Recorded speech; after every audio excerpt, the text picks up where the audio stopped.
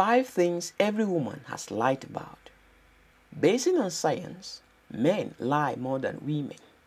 But the irony we are about to uncover in this video is that the 5 things every woman has lied about at least once are the 5 things men are most proud of because it adds to their masculinity and makes them more attractive and desirable to certain women. It is considered social proof to how handsome and desirable they are by women. And here are the 5 things every woman has lied about, one or all of them. 1.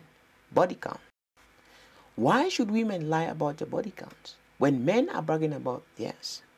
Popular opinion from women say they lie about their body count because they don't want to be judged by men. Some lie because they want to impress men.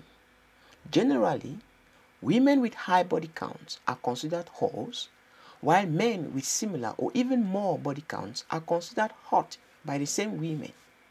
If you look at it from the perspective that every woman has the right to her body and the right to explore her body and sexual fantasies anyhow they want, then we should not judge them or put them in boxes based on body count. Women who confess to lying about their body count say they generally subtract anywhere between 2 to 5 bodies or divide the total body count by 2, and that any woman who says she has only 4 bodies is lying. These women also say that they will stop lying about their body counts if men will stop asking. 2. Having a boyfriend.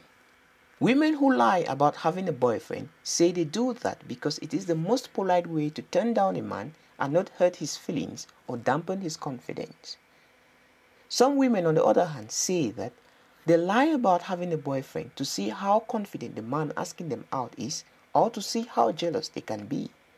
But the majority of times women lie about having a boyfriend is just to fend off men they are not physically attracted to. Lying about having a boyfriend is the quickest and easiest excuse any woman can think of when confronted by a man they are not sexually attracted to, because it is safer that way and it gives them the opportunity to tell more lies in case they change their minds about the guy. If they do change their minds, they will tell either one of 2 lies: that their current relationship is not serious and they are thinking of breaking up with the guy, or they just broke up a day or a week or a month ago, depending on how long it took you guys to meet again. 3. Climaxing. Climaxing is another thing most women lie about for reasons best known to them. Ironically, not climaxing is the leading cause of why most women cheat on their boyfriends and husbands and eventually get to leave or divorce them. Naive women lie about climaxing or reaching orgasm because they are afraid men will judge them for being frigid or weird. Instead of telling men the truth, they choose to lie about it.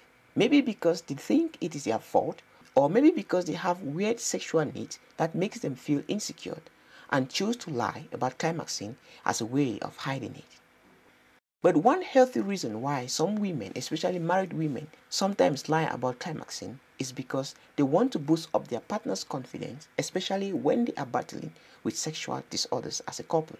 4. One-night stands. Women often lie about having one-night stands, forgetting to know that girls' night was invented for that purpose, although not entirely true.